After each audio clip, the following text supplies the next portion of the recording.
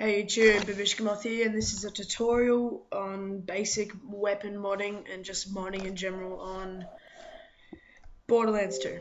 So for this, you gotta do what I'm doing right now, and you're gonna put a USB into your Xbox once you go to System and Storage. So now this is done, you're gonna go into your hard drive, Games and Apps, gonna go down to Borderlands 2, and you're gonna select the character which you wish to mod. Now, if you have a flash drive or one of the things that goes straight from your Xbox to your PC, I'm not sure what it's called, so what I'm using now is a flash drive, then you can just plug that straight in from your Xbox to your PC. But yep, so as you can see, I just moved that to my USB, and I'm going to take the USB out and put it into my PC, and I'll see you on the PC. Okay, on the PC now, I've got two programs down here called Horizon and Gibbed Borderlands 2 Editor. So now I won't need Gibbed Borderlands 2 Editor open up yet, I'm just going to need Horizon. I'm going to go into Games and it will say Borderlands 2 there, and I'll just grab the character and move him over to this grey box. Now you're going to go into Contents, and once you're in Contents, you're going to go Export. You're going to export them to the desktop, and it'll say file extracted, sorry, not export. So now you can just minimize that and open up the Gibbed Borderlands 2 editor, go open. Now you're gonna go all the way down to the save game .sav, sorry. But now you're gonna make sure that this in the bottom is Xbox 360. You're gonna press open on that, and it'll come up with your character information.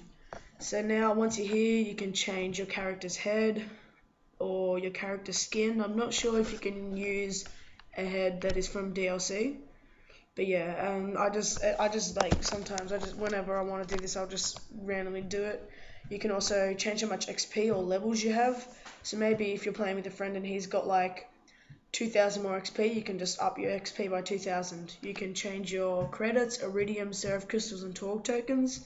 At this stage, iridium's max is 500 and money's max is 999,999,999. So just 9 nines. You can add fast travel stations, and you can also add where your last fast travel station was. So just say you were somewhere in the middle of nowhere, but you want to get back to Sanctuary when you spawn in the game. I'm pretty sure that should take you back.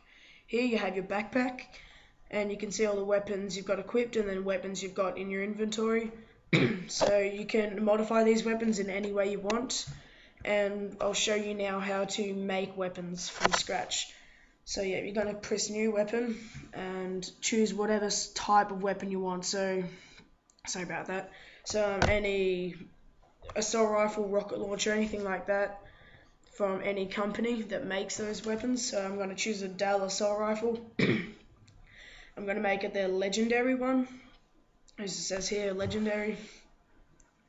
And then with most things, there's just one option. I'm going to change it to my level, which is my level 27.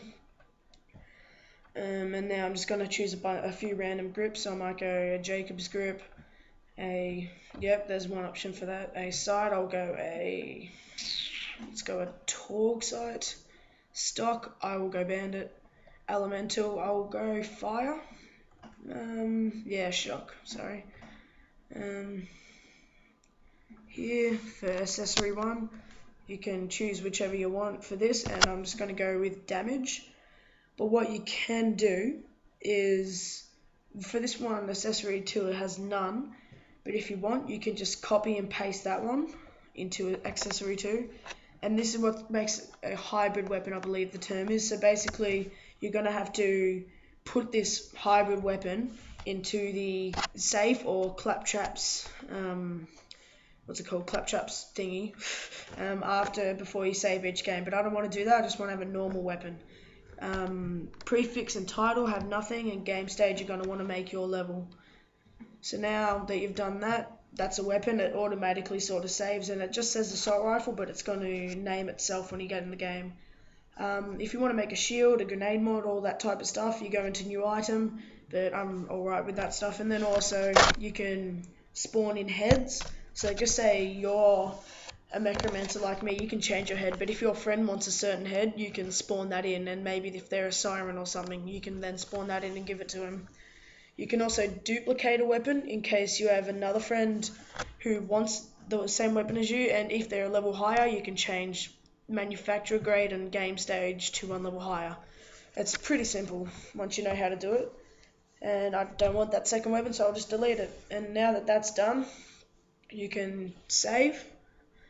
And when you save, you're going to go down to your save game.save or sav on the desktop. Yes, you're going to overwrite it or replace it. And now that that's done, you can exit out of this and go into Horizon. And now you can right click on this, go replace, go all the way down to your game save, press on that, open, and yep, file replaced successfully. Now all you need to do is save, rehash and resign, and just to be safe you might want to do it twice or 3 times. I might only do it twice because it always seems to work. And now you can exit out of that and I'll meet you back on the Xbox.